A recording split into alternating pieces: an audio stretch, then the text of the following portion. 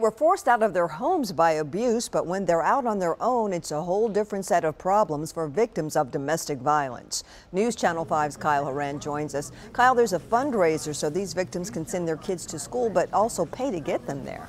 All right, and that's because victims of domestic violence are very much like the rest of us. They have to travel, and oftentimes their kids, their students, have to travel even farther to get away from their abusers.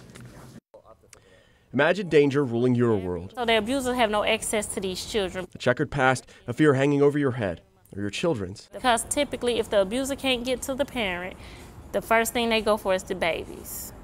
So yes, it's definitely important to protect them and to protect their families. A harsh reality for many victims of domestic violence who toil with the potential of falling into the wrong hands. I was in the domestic violence shelter, so I know what little supply of everything that they have. Sparkle Johnson knows sometimes avoidance costs money. This is the first ever back-to-school bash for those children.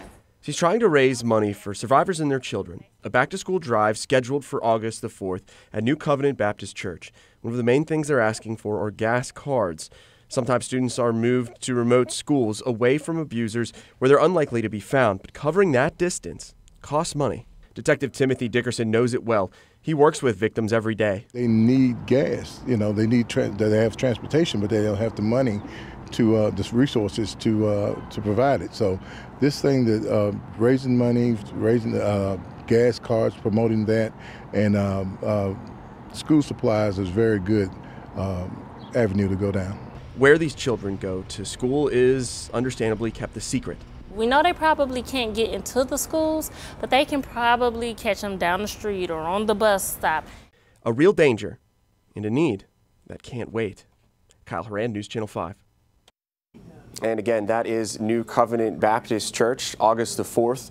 It starts at 10 in the morning and goes till 6 p.m. Also, if you can't make it on those days, New Covenant is actually accepting drop-offs. Reporting in the newsroom, Kyle Horan, News Channel 5.